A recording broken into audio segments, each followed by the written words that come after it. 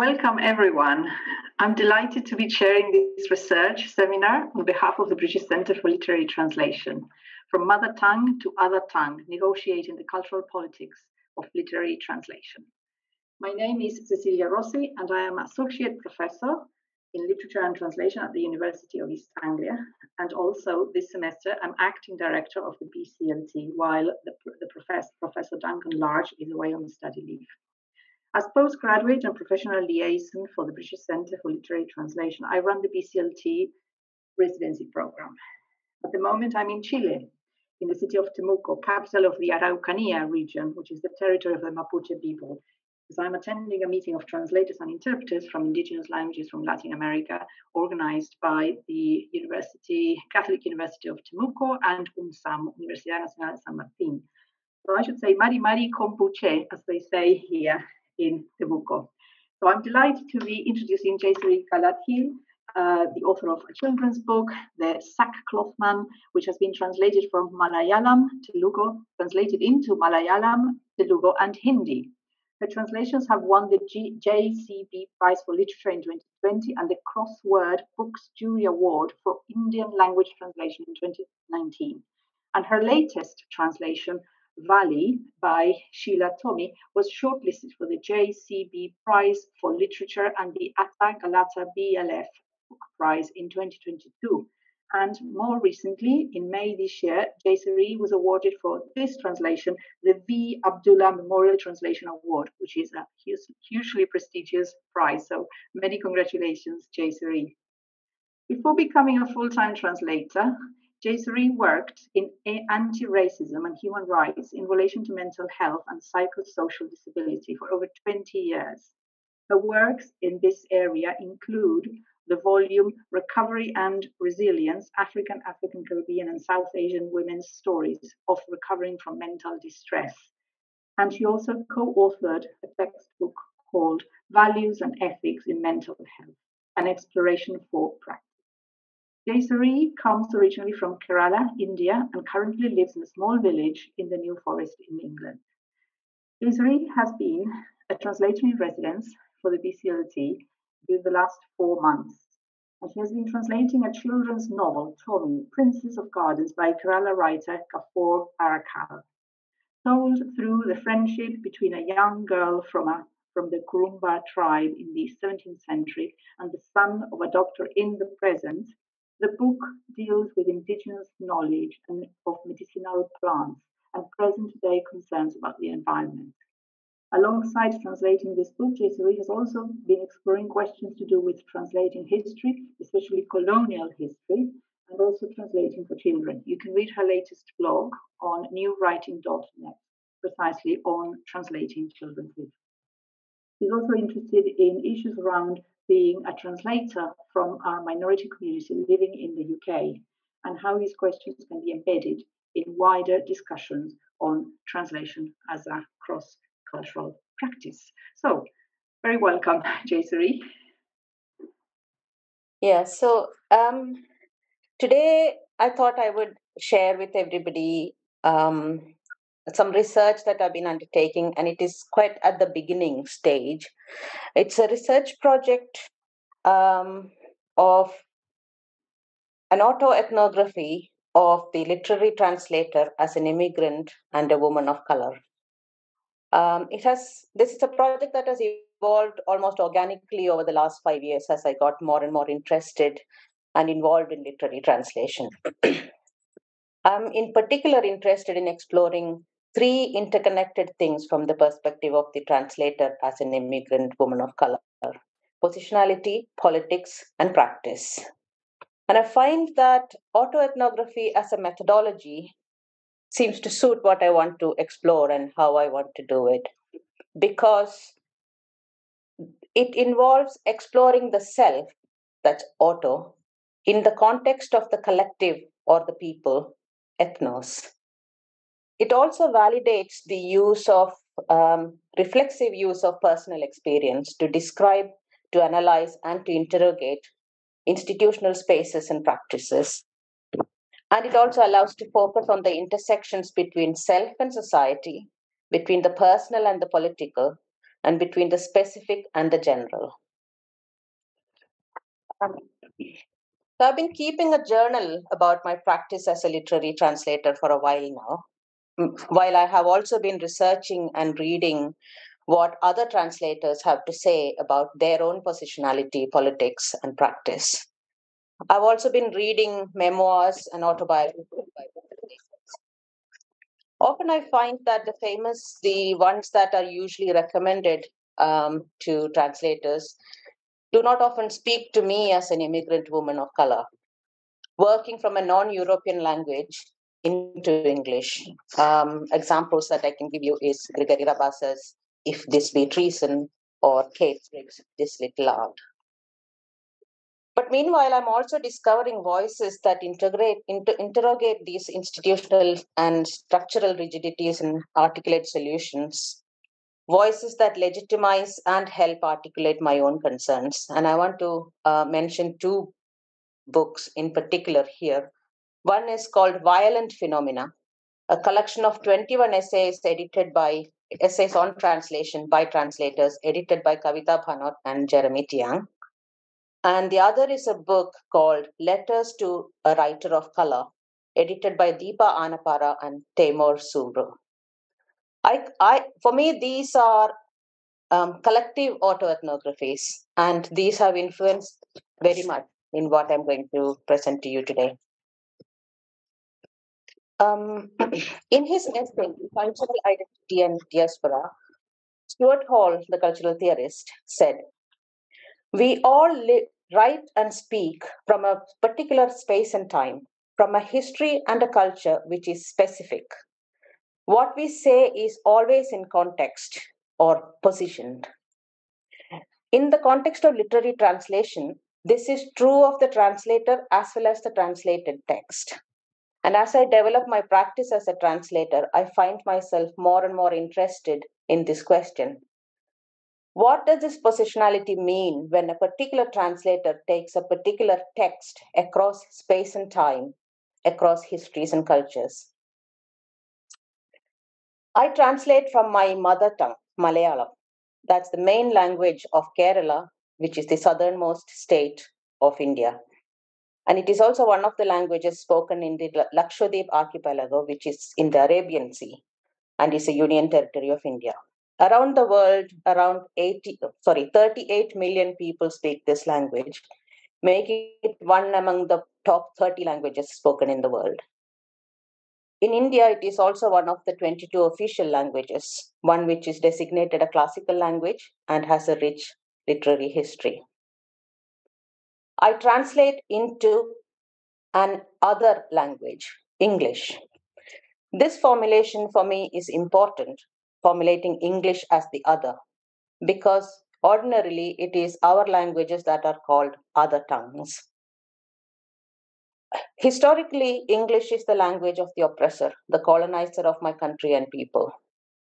Personally, it is just another language in the multilingual context that I grew up in and continue to live my life, to read and to write. It is also the language of cultural and social capital, of privilege, of upward mobility. My parents were well aware of this when they chose to give me an English education. I was the first person in my entire extended family to study in an English medium school. I do this work sitting here in the UK, far away from the context and culture of my mother tongue, with no immediate access to a Malayali cultural community. I do it as a migrant living in the country of our erstwhile oppressors. Like many people in my generation, I grew up reading translations. Russian folk tales and children's stories became part of my childhood, primarily thanks to a couple called Omana Gopalakrishnan and Moscow Gopalakrishnan. Her husband was known by the name Moscow Gopalakrishnan. Later came fiction that was translated from Indian regional languages, mainly from Hindi, Bengali, Marathi, and Kannada, as well as from Spanish, Russian, English, and French. I don't think I was conscious at that time that about the fact of translation at that time, that a story from one language had been recreated in another language by an actual person who is not the original teller of that story. My reading and writing self that in that way has been heavily influenced by stories that crossed borders. I too have crossed borders. As a translator, I help texts cross borders. Borders are always on my mind. Um, I want to share a small section from my journal with you. That squiggle in the middle, that is supposed to be barbed wire, in case anybody is wondering what that is. Okay. Borders and border crossings are positioned in histories and politics, defined and redefined in space and time. Borders are experienced differently by different people. For some, they are porous, accommodating, welcoming. For others, they are rigid, hostile, heavily guarded. Some crossings are easy, joyous, eagerly awaited on both sides, while others are arduous, labored, policed. I came to the border armed with privilege of caste, of education, of language, of migration by choice rather than necessitated by war, displacement, oppression, or economics. However, borders also have a way of taking away privilege. On an everyday basis, I watch my language disappearing into insignificance along with 100 other languages that my immigrants speak. In that way, migrant lives are constantly in translation. The sound of our names, the food we eat, the clothes we wear, the lilt of our words, the stories we tell are constantly living in translation. Translations are border crossings too, yes. But as with bodies that cross borders, texts also experience borders differently. I began looking at this first by getting a sense of the context, to look at literary translations published in the UK and the US mainly. It's a little hard to get at these numbers, I realized, but there are some studies and analysis, and I'm going to share some of these with you. So the first one is from a study by Literature Across Frontiers published in 2017 that looked at literary translations published in the UK. And these are numbers for the years between 2000 and 2015.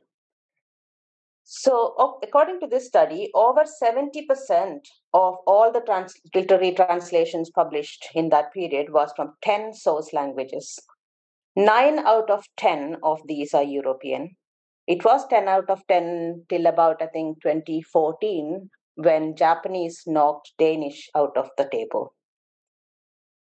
And as you can see, French at the top there with 1562, and Indian languages, all of the Indian languages combined was 80.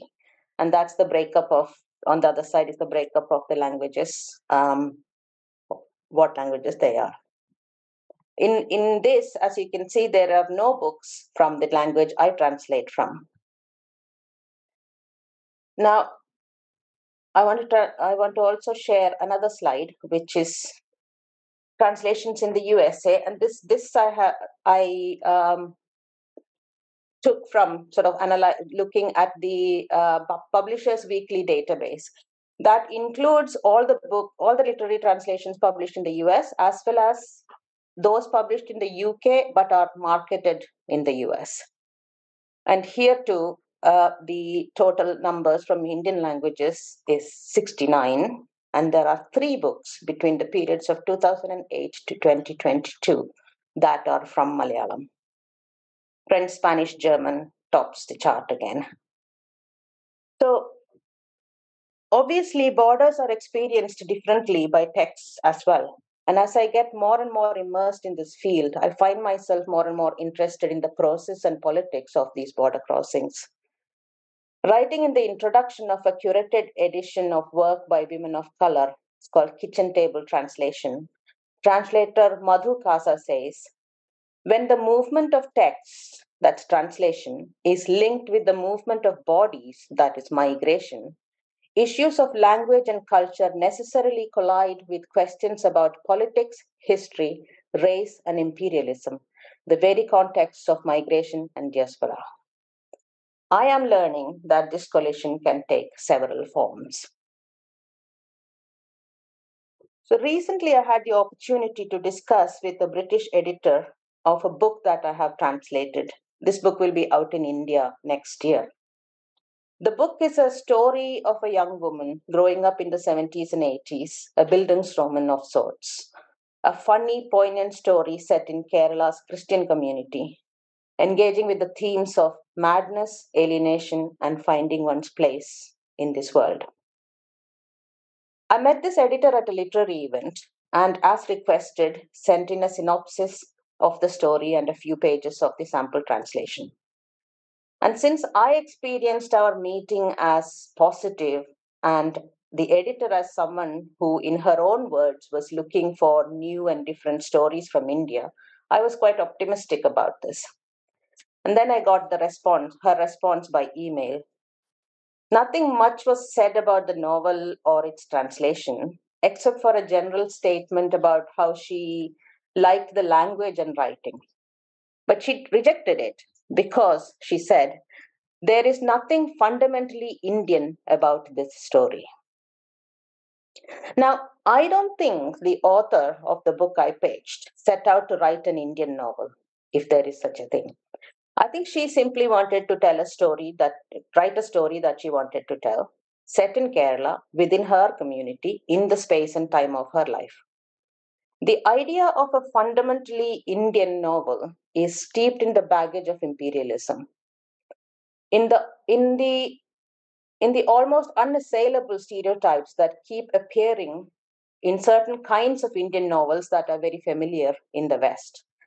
The tropes of the insular or uncouth immigrant, for example, Jhumpa Lahiri's The Namesake or Monica Ali's The Brick Lane, or what writer and translator Jenny Bhatt calls the mango discourse, with flavors such as arranged marriages, saris, and slums. The realism of poverty set against monsoons and magical skies. Meanwhile, in India, contemporary writing in regional languages is engaging with a variety of issues. In Kerala, Malayalam literature currently is marked by storytelling that is steeped in the regional and the local, resisting the call to imagine India as a single story, talking back to the political insistence to recast India as a singular discourse rooted in religious and ideological fundamentalism. My second example is based on a conversation about my latest translation, Valli by Sheila Tomei. It was published in India last year, and as Ceci said in the introduction, it was shortlisted for a couple of national awards. At the same event, I had the occasion to chat to an agent who actually approached me because she said she was actively looking for translations from Indian languages and had recognized my name. After telling me about the type of books that she liked to acquire, books that addressed gender, race, class, and the environment, preferably written by women writers, she asked me about the books I was working on. Valli fit the bill perfectly, I thought, and I began telling her about it very enthusiastically. But she stopped me fairly quickly. I've seen the book, she said. I don't think it will appeal to English readers. So the reason why she thought it wouldn't appeal to English readers was because there in Valli there are some dialogues and songs in the text that are transliterated in their entirety, such as the passage you see in front of you. Valli is set in Wayanad, a land of forest up in the hills of the Western Ghats at the northern end of Kerala. Many of the characters come from the Paniyar community, which is one of India's indigenous Adivasi people. They speak a language called Paniya, which is separate from Malayalam, in which most of the novel is written. But when the Paniyar characters speak in the novel, they speak in Paniya, not in Malayalam. Paniya has no script of its own and uses Malayalam when it is written down. As with most Adivasi languages, it is being lost because of the takeover by mainstream languages. This loss of language and voice is a key theme in the novel. In fact, the dedication of the book by Sheila Tomei reads, "For forests ravaged by fires, for people rendered voiceless, for languages without scripts. It would have been possible to simply translate the Paniya alongside the Malayalam into English. But if I did so, as I explained in the translator's note in the book, it would perpetuate the silencing of the language that the novel is actively resisting. I chose instead to retain them after rendering them phonetically into English, immediately following them with the translation. So, for instance, in Chandikku Ponda, he said, don't go in the night. Puye kadakano, kaadu patayam, pambu patayam ulavai. There was a tone of command in the gruff voice as he told them about the river to cross and the snake infested lanes through the forest. Erite puva, go in the morning. My hope was that those English readers who would be interested could try voicing them out, just to hear what they sound like. And those who were not could just read the English because everything is translated, nothing is left untranslated. I was also taking a lesson from Cherokee writer Diane Glancy, who retained words and phrases written in that script in her English novel Pushing the Bears, so that they function, as she says, holes in the text so the original can show through. I tried explaining all this to the agent. She nodded along with me and said, I understand why you did it, but still, English readers don't go for this kind of thing. So, who is this English reader? I have come across this person before many times. I am an English reader. All the people who are reading Valli in India are English readers. But this person does not seem to represent any of us. There are many Englishes in the world, and presumably many types of English readers. And this is another page from my journal where I was trying to figure out this idea of the ideal reader. And in the background are all the Englishes that the OED lists on their website. So there are many Englishes in the world, and presumably many types of English readers. So, how could one type of English reader represent all of these people? So, in my journal, I drew a unicorn, a creature as mythical as the English reader. Still, doubts remained. Was I just being cantankerous and missing something obvious? And then I came across an essay by translator Anton Herr on this subject. The mythical reader is actually a minority in the reading world, writes Herr, but everyone in publishing defers to him. He won't read women writers or non European translations. He is incredibly finicky in a way that suggests people have been indulging him all his life instead of challenging him or encouraging him to try new and different things. What he likes seems to be other white men and whatever other white men produce. If he reads translated literature, he might read an obscure dead white male from Germany or Italy, or even some author from a non European country, if at least the translator is white. He likes very few things and hates an awful lot of things. Over the years, I would constantly be nudged or told outright to write like the English reader, to think like the English reader, to make the world comfortable for him, my sentences and content easier for him. It was a long time before I realized that saying the English reader won't like this really just meant you are not white. The English reader, it turns out, after all, is a unicorn, not only mythical, but white. But he guards the borders with the fierce determination that makes most border crossings impossible. So, this insistence on a fundamentally Indian story that appeals to the mythical English reader is, as writer and activist and artist and disability justice campaigner Khairani Baroka calls it, an act of colonial extractivism. Translation is almost always talked about as a good thing, a bridge between cultures, an act of friendship and accommodation. It is all of these things. However, it can also be an act of complicity, of conforming to the desire born of an imperial mindset to acquire and assimilate. an act of Orientalism as defined by Edward Said, to domesticate and to exoticize.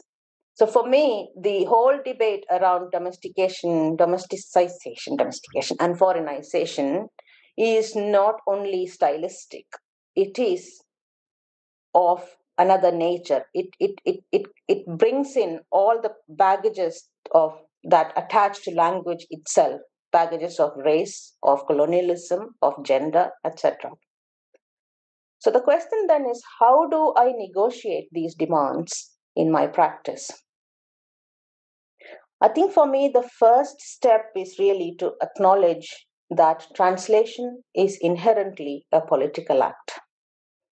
From choosing a book to translate, to the type of English I might use, to negotiating editorial demands, the process and practice make evident the politics of borders and border crossings. What remains when we are at the other side of the border matters. That means paying attention to how I translate, how I use this other tongue that is at once foreign and familiar, at once oppressing and enabling. Translation is also labor. We talk, although nowhere near enough, nowhere as near as needed, about the material aspect of this labor in relation to payments, royalty, copyright, acknowledgement, etc. But it is also effective labor, and not just at the moment of rendering words from one language into another. It is labor when resisting demands for domestication or exoticization, for smoothing out differences, for censoring or purifying in the name of rules around storytelling and readability that are made elsewhere. In essence, it is labor when catering to the unicorn. Translation, I'm also learning, can also be an act of hospitality. But hospitality can be of many kinds. It can be charity, accommodation, condescension. Or it can be, as again Madhu Kaza puts it, a hospitality that recognizes both the dignity and the difference of the other. So I can strive not to airbrush, not to be caught in the rules about good and bad translations. I can strive to keep the differences, the ambiguities, the unease, while engaging with the otherness of English. After all, a relationship of hospitality affects both the guest and the host. Thank you. Thank you so much, Jayasree, for such a thought-provoking talk. I'm sure that we're going to have lots of questions from our listeners this afternoon. There is a Q&A function here where you can write your questions. So please do use the Q&A function and keep the chat for when you want to share things. But if you want to formulate a question that I can ask Jayasree, I will be looking at the Q&A function. So that's where you have to direct your questions, please.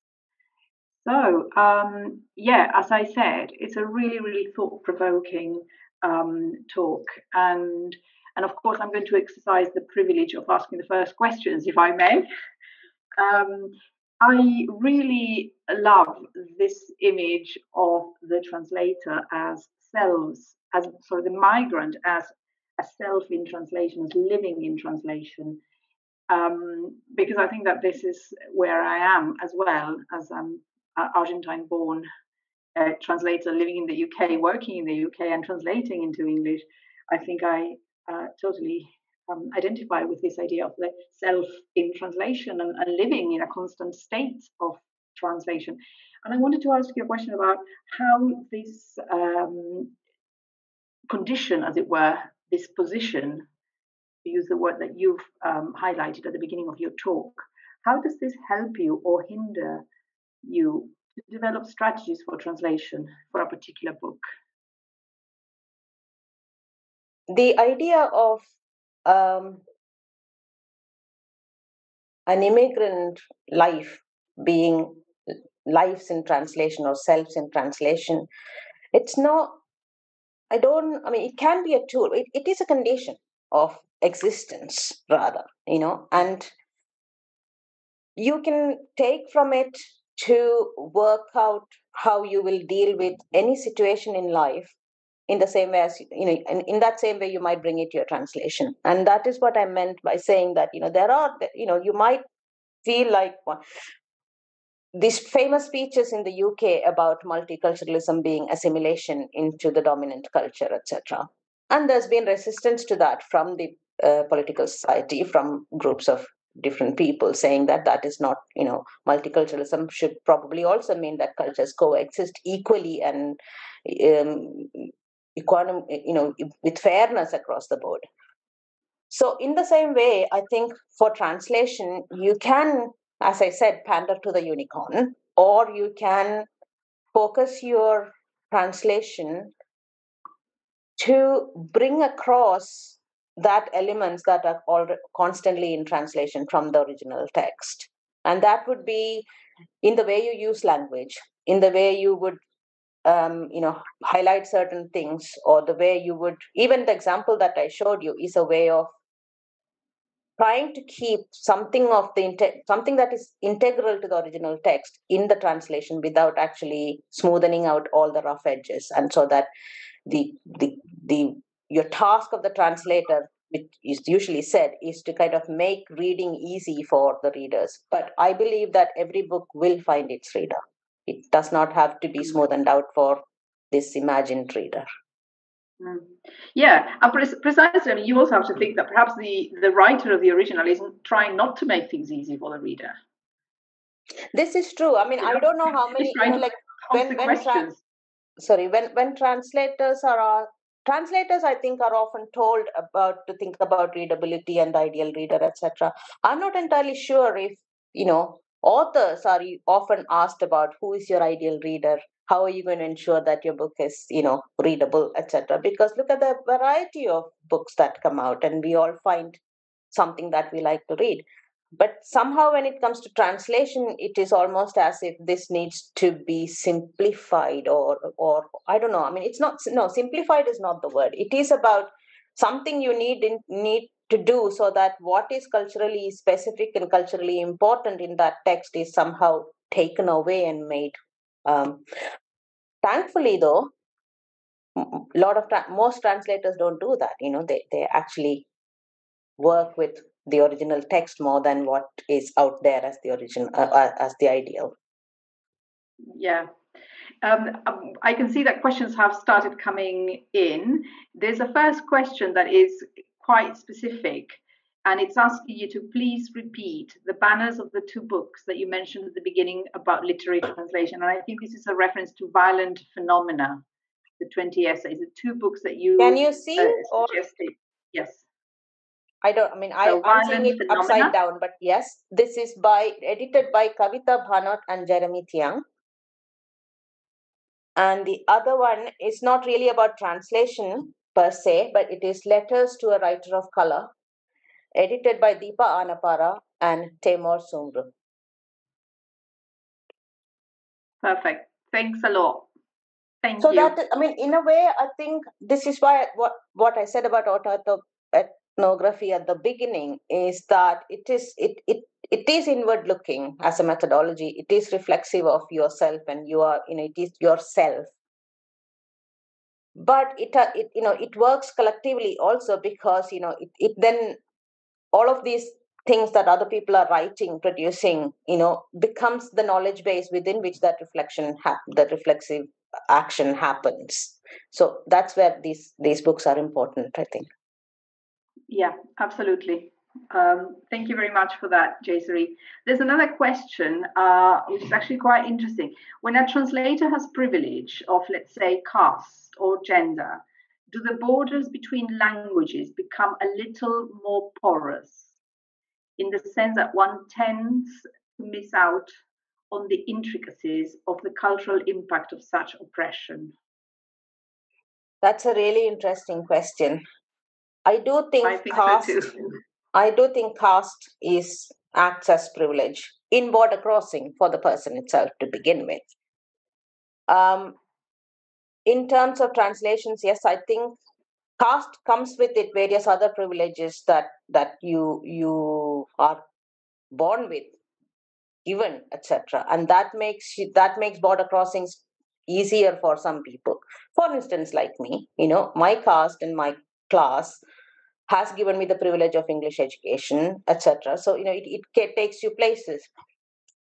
In terms of translations as of the text, it is about what you then choose to translate. And also, when you translate, say, a book by a Dalit author, this thing I talked about, not pandering to a specific kind of English or rules of um, how you use language, what you leave out, etc., that there is demanded of you. I think the translator has to be really careful not to do any of those things, because if you're translating from a position of privilege, it is your absolute ethical responsibility not to do that to the original text.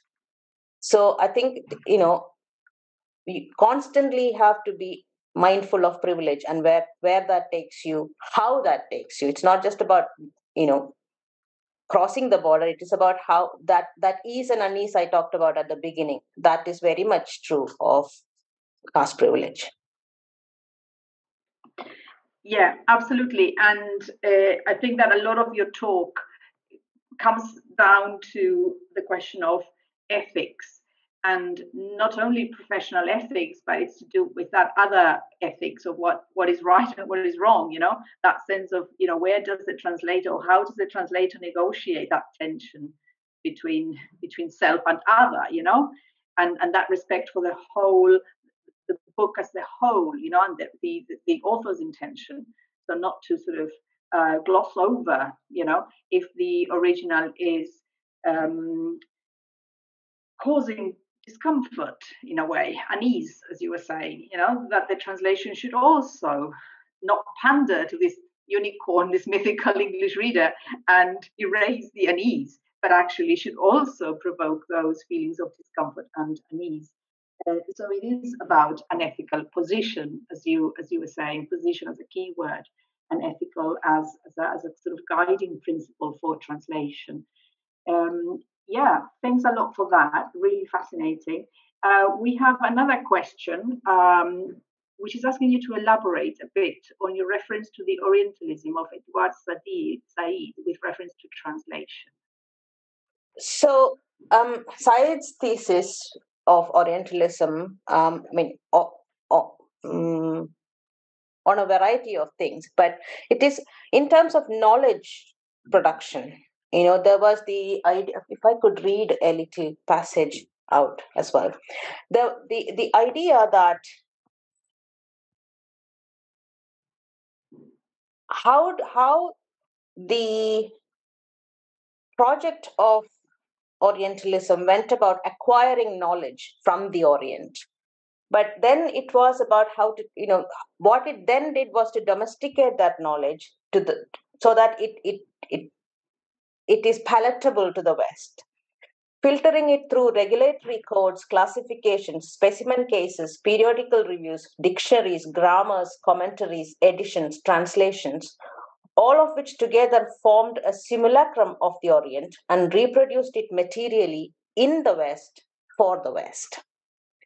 So, for translations as well, it is about, when you are translating a text that is steeped in the local and the regional in a place and a time and a history, when you are translating it for publishing in the West, etc., for a particular type of audience, it is important to not to do that process of Orientalism by which it is an Indian text of that time and place and etc., but somehow it isn't anymore. It is a recast version that is made in the West, as it were. I'm simplifying this too much, but as a translator, there are things that you can do not to do that. That your job is not to domesticate it for. So this is what I mean by when I say domestication. It is not necessarily stylistic. It is also political and philosophical in some ways. That there are things that you absolutely not do, so that if there is a way as a translator you can bring that time and the context of that work into the context of the translation, that's what we need to do.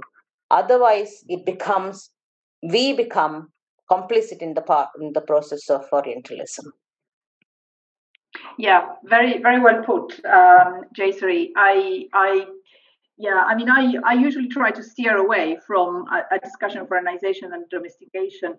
I like to think of foregrounding, of thinking about foregrounding certain stylistic features, but in the service of the bigger issues. It's not the style for the purpose of the style, but that translators have choices that manifest themselves in the style of the text. This term, this word as opposed to that other word, because it creates a particular rhythm. But then you think, well, that particular rhythm might be disruptive. And so you create unease and you're sort of highlighting something that you find in the source text, that discomfort unease that we were talking about just now.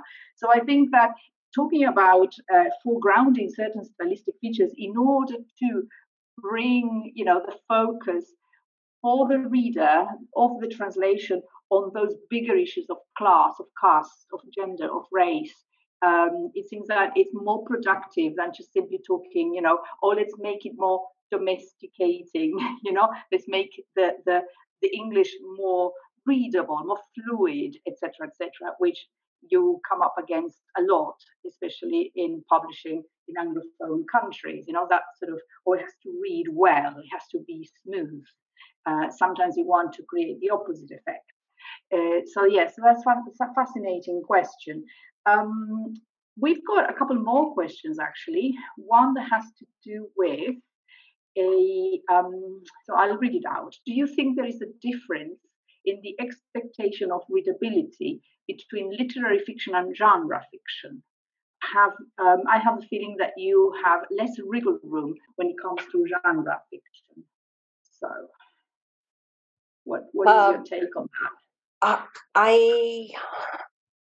I don't know, because I haven't really done genre fiction translation or engaged with those debates. But I can imagine that there's probably less wriggle room there. I wouldn't know really. Yeah, I suppose that a lot depends on the publisher that you work for. Probably. I mean, what is fascinating is that, while a publisher may reject your sample translation of Valley, as you were showing what it is that you were doing with the Adivasi language there, by keeping it in the language, not translating it. One publisher may say, no, I don't want to do this book, but another publisher may come along and say, I want to do this book. So there is wriggle room there in terms of, sometimes you have an option. That, I think, is a different issue from positing it as what the English reader wants.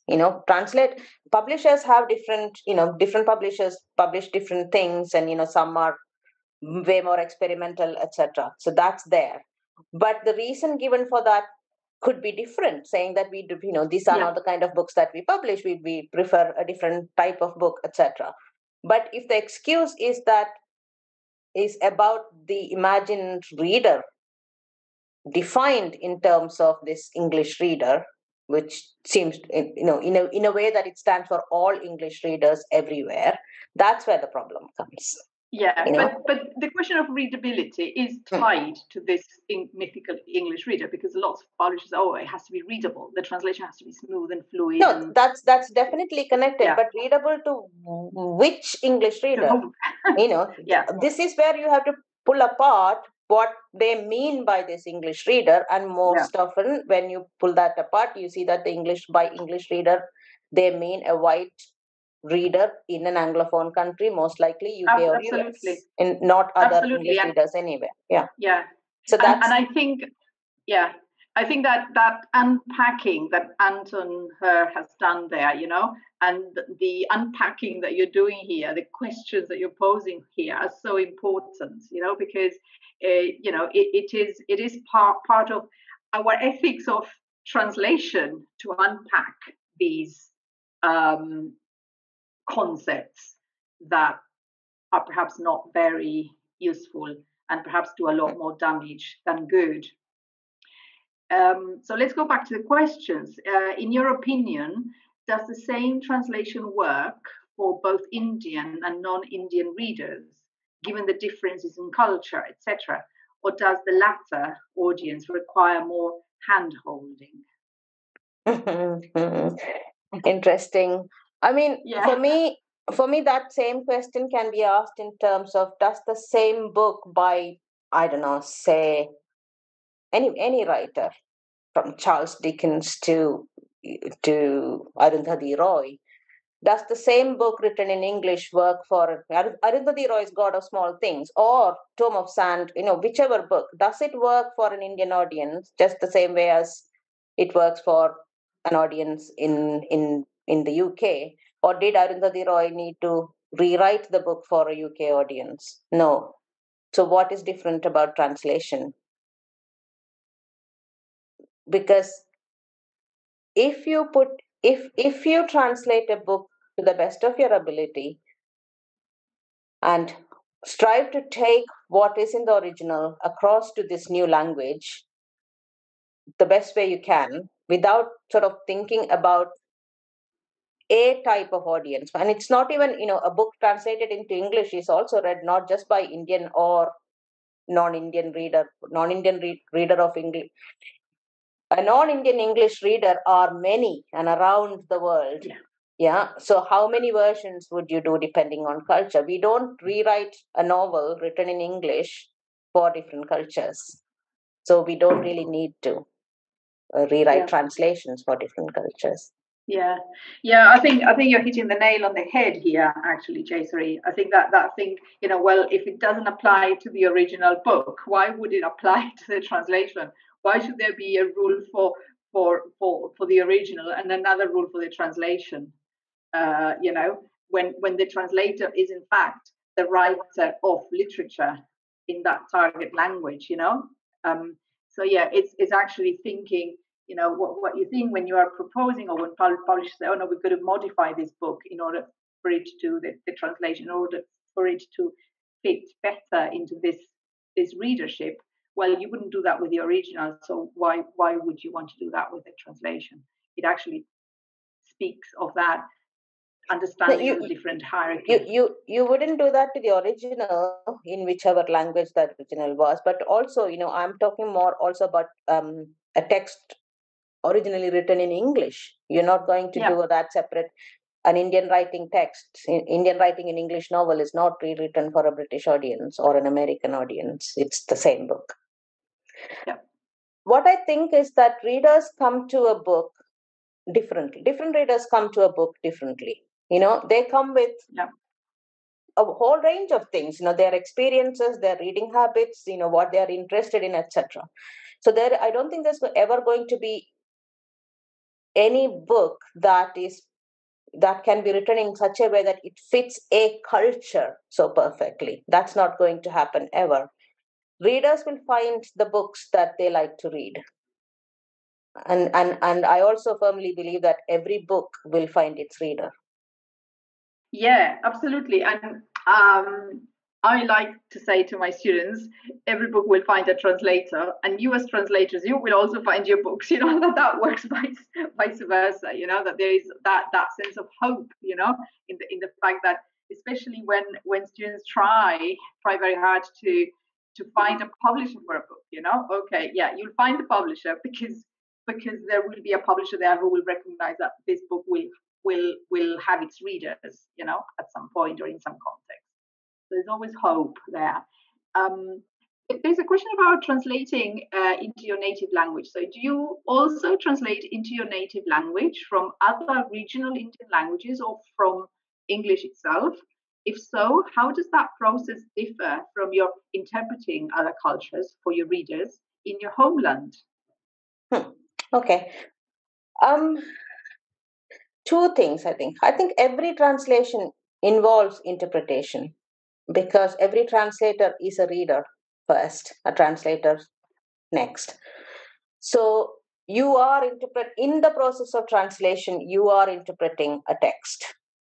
Okay. And that this is also why if two translators translated the same text, you might end up with somewhat different translations as well.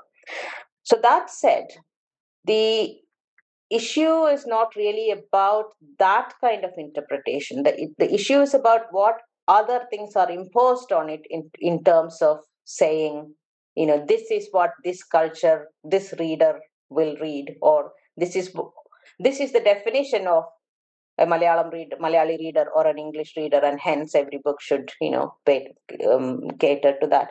I have translated into Malayalam from other Indian languages.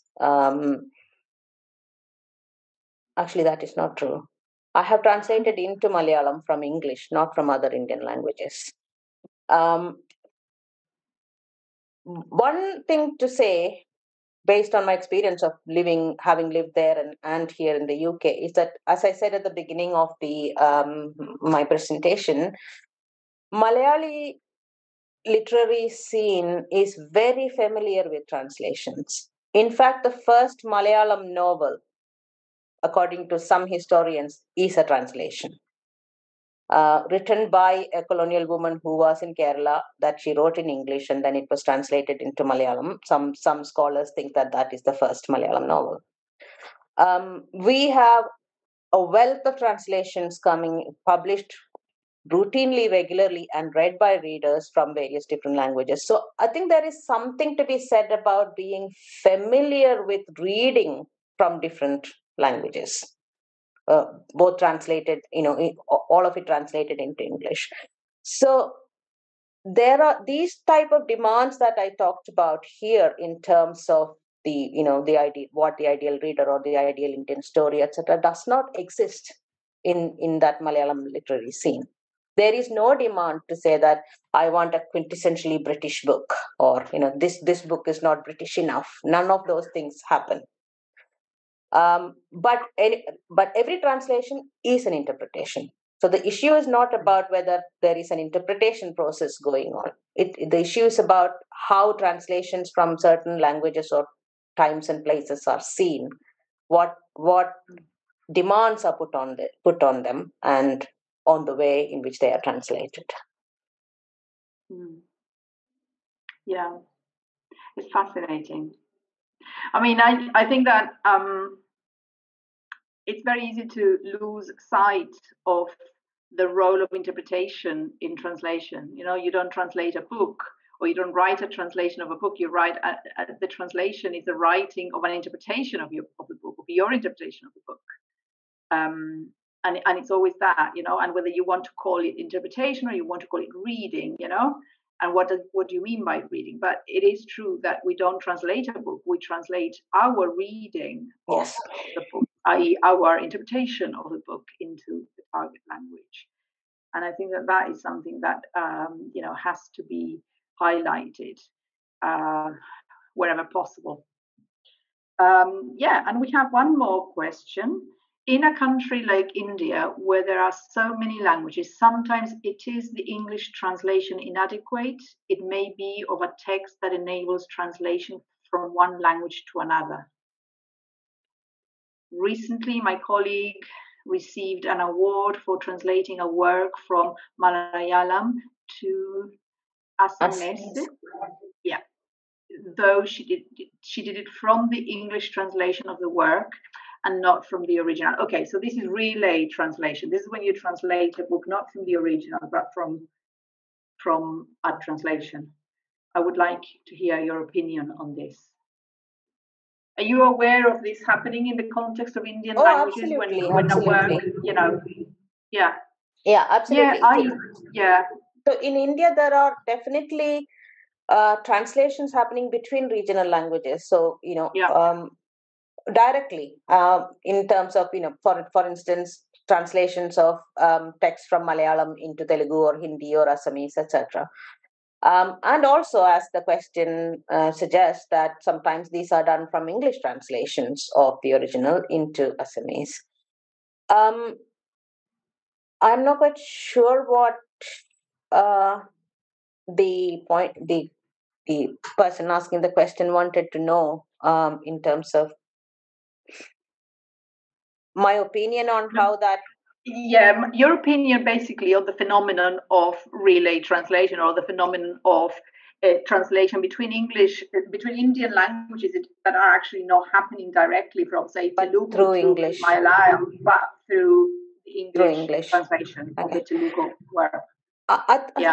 It's similar to any such things happening, right? There are a lot of books translated into Malayalam via English. I mean, books that are in, say, Spanish or German or other Indian languages. I think the like in any relay translation, although it depends on what the translator has done in the process, because there are different things you can do in that process. For instance, you can just stick completely only with the English version and then translate as though that was the original, right? On the other hand, you could maybe collaborate with somebody else, or even the original translator who translated it into English from Malayalam. So I don't know, how people do that. So for instance, if I have translated a book from Malayalam to English and you want to translate that into Spanish, say, see, you could collaborate with me, even if you do not know Malayalam, right? So there are different ways in which people can do that. So I'm not quite sure how this particular book was done. I think I totally agree with you. I think that we need to look at the specifics rather than talk about generalities. And I think also the danger, though, with translation from a translation is that it's not taking into account the fact that there's already been a mediation there. There's already been, what you have in the translation that you're working from. You already have an act of interpretation. You already have that kind of distancing. It's not a transparent rendition of the first text of the original. Okay, so I don't really think that there is, or there is any use in kind of thinking about a kind of immaculate, transparent translation from one language to the other. I don't think that ever happens. As we said already, it is a reading that is happening. Yeah, right. I know, but the assumption. Sorry, may I just clarify what I was saying? Yeah. I think the danger is that when that practice becomes established, the assumption is that people might justify the practice as, oh, well, it's a translation. It's a translation, and without problematizing what a translation is, they just take it as the work in a language, that can then be reproduced into another language, thinking that somehow you're accessing the original and you're sort of translating the original from this translation into English, first. I mean, I'm saying that this is problematic because it presupposes that you can do that without questions. Okay.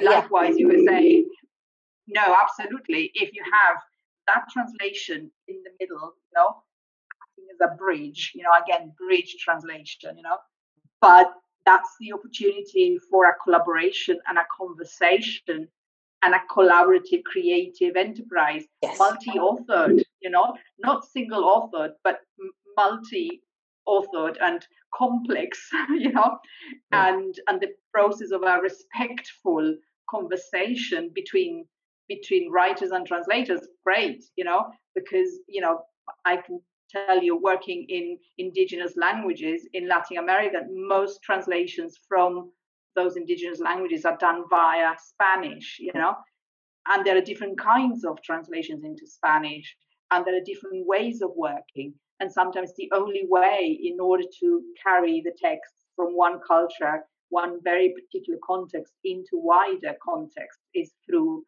the, step of the Spanish translation first, And again, we're not going to talk about that, but I'm intrigued to know what happens in India, and that is very much. No, I mean, as far as I know, many different strategies happen. I know that there are translators who have translated between regional languages through the mediation of the English translation by collaborating with the translator of the English version and through that translator with the author. So, I mean, for me, that would be the ideal way of translating a book in that sense. But I also know that, a huge number of translations happen direct from an English translation, and not just of regional languages in India, but also foreign languages, where, it's just direct translation from the English translation. So, there are different strategies in which we can work collaboratively with translators and authors into trying to produce, better translations, I think. Yeah, absolutely. I think that the exciting thing about translation is that possibility, the possibility of developing new practices and new forms of working. But also, going back to the beginning of your talk, what I think is also so important is to have a space, to have that sort of paratextual space, like the autoethnography that you are sort of proposing, to have the translator's diary, to have, hopefully, that turn into a volume that can inspire and guide the work of future translators, that doesn't stay there, as a collection of notes, but that all one day becomes a book. Because I think that when translators explain what it is that they do, reflect on their practice, but also make those reflective processes public, it's, everybody becomes richer as a result. So I think that's fascinating, and I'm looking forward to reading the book, which I hope will be a book in the near future. I have to say, we don't have any more questions here, but we do have some very, very enthusiastic comments in the chat. What a fascinating and illuminating talk, someone says. We absolutely go for this kind of thing. I've read other books translated like this and enjoyed them. This denial of books and of readers that don't fit a certain mold is such a shame, okay? Because again, what you said about translation being such a wonderful thing, but it can also be limiting. It can also be, it can also be a border. Yeah. Rather than that bridge, the possibility of dissolving that border, it can actually raise the border even higher. So I think that recognition is very important. Some really lovely positive comments here. Is there anything else that you might want to talk to us about, Jayasree?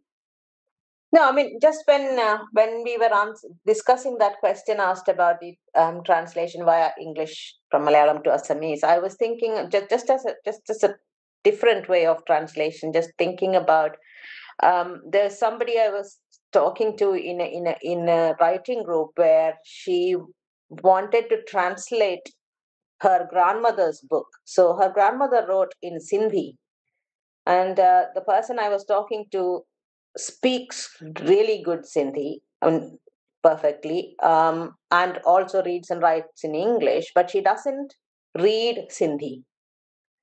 So she was saying, because I don't read Sindhi, I don't know, I would love to translate my grandmother's book, but I don't know how. And I suggested to her that maybe the way you can do it is that your grandmother could read it to you.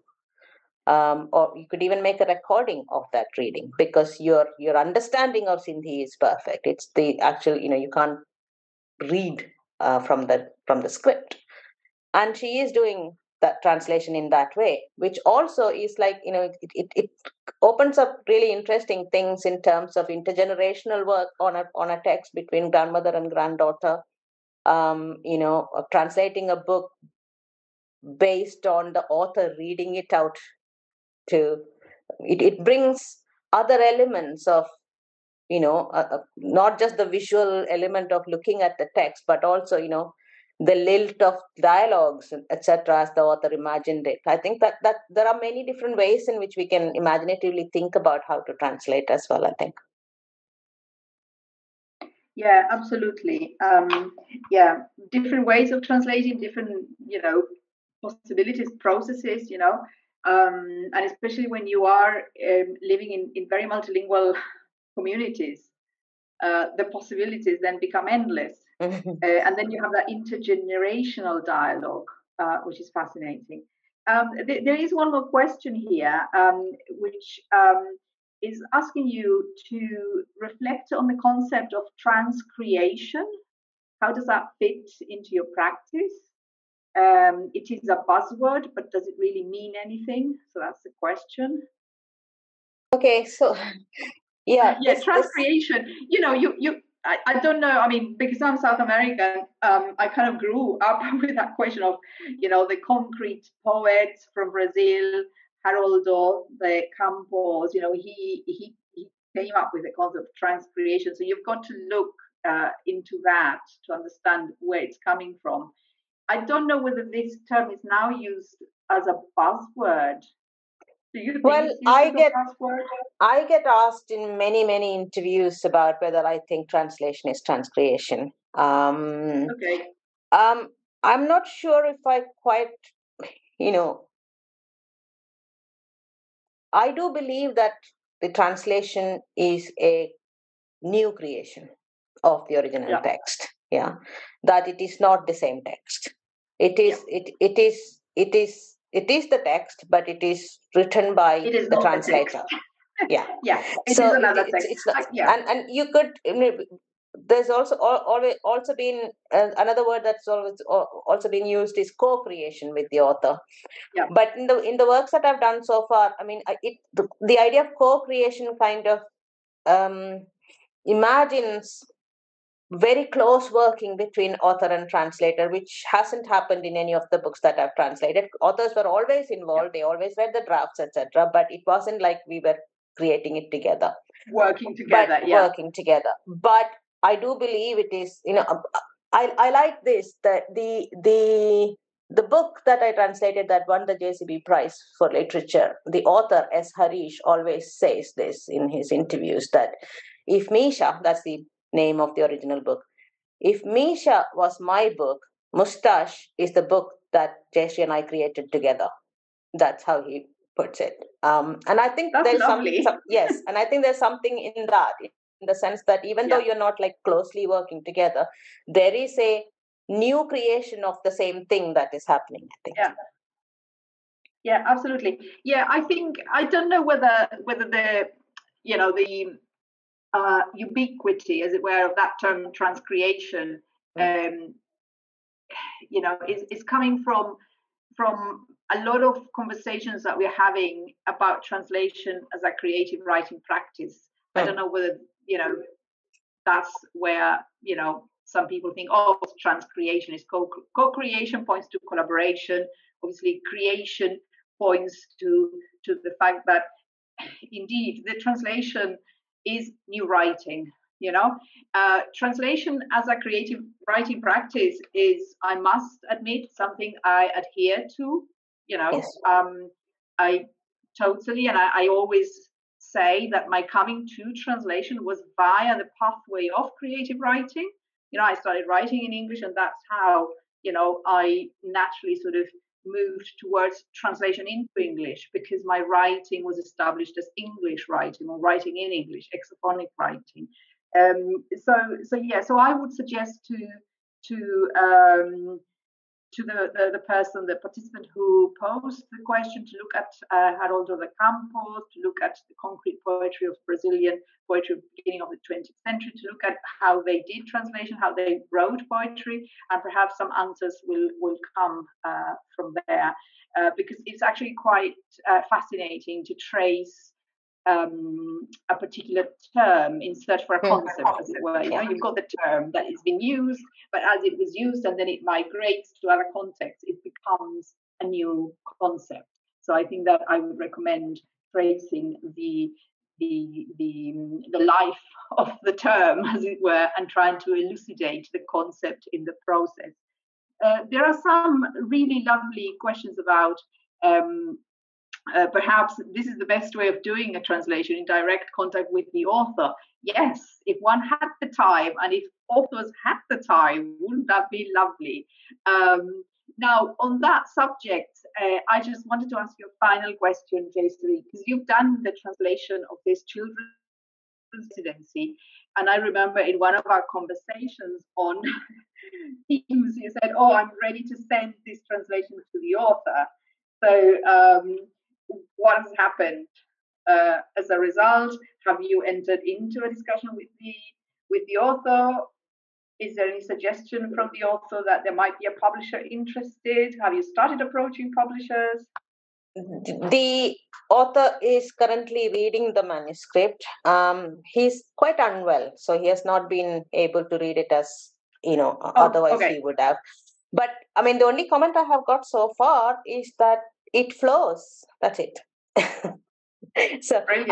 I can say that you shared that page with us at the Translating for Children workshop on the MA in Literary Translation BCLT, and it's lovely. I would want to read that book as it is. So I have not started the process of approaching publishers. I mean, what the residency, as I've said before, has made happen is that this is probably the first time I have translated the entire book before I have a publisher. Because usually I work out a few chapters, etc., and then kind of see whether there's interest in it. But the residency has given me the time to actually complete the book. Because I also think in the case of this particular book, it might be best if whoever reading it read the whole book rather than a sample. Because it's not really about writing style; it is also about a whole lot of other things about how the story, etc. Yeah. So that's been very. I'm very grateful to BCLT for that opportunity. Yeah. But I haven't started the process. I'm still kind of playing with: do I approach an Indian publisher first, or do I bring it here? I don't know. I mean, I haven't decided. I will decide all of that in conversation with the author when he is in better health. Yeah, fascinating. Do you realize that you will have to tell me the end of the story? Okay, so I'm going to drop you a line a few months later. After today is the last day of your residency, technically, but this is by no means over. Okay, I will be emailing you, and we'll have another chat to catch up on the news of this book. Definitely. So I think it's a very happy note to end on. I think thinking about the possibilities of translation, also the possibilities of residencies, which offer that space, that little bit of headspace, but also the chance of knowing that you have a stipend, knowing that you've got something coming in at the end of the month, so you can actually put some time aside to do translation or to make a translation. Because again, one of the great things that you highlight is doing the whole book sometimes does justice to the whole book, because it's in translating the whole that you have a sense of the strategy, whether your strategy works or doesn't work, and also it does justice to the book, as you share it with either author or publishers, potential publishers. So we're going to say bye-bye for now. We're going to say bye-bye to all the participants, and thank you very, very much for being there and asking so very many wonderful questions and writing such wonderful comments in the chat.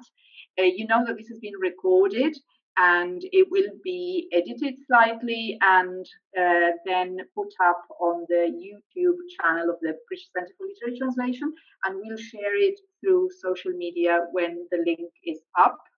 So it's only a temporary bye-bye for now until you see us again on the YouTube channel.